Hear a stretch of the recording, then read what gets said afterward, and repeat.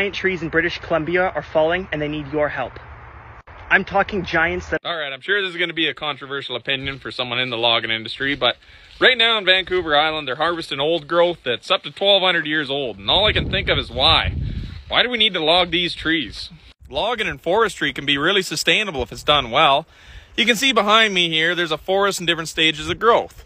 What we do is we log it, we go in, we replant it for future generations. There's no shortage of timber in Canada that says we need to go after old growth. The trees they're logging are about 400 years older than Notre Dame Cathedral. Remember how sad we were when that burnt down a couple years ago? Imagine if they went in, knocked down Notre Dame because stone prices were high. Now, the First Nations ancestors of Canada didn't leave us big cathedrals like the European ancestors. What they did do was leave us forest in relatively untouched states. We're doing a disservice to them and our future generations by logging Fairy Creek and the old growth. That's just my opinion.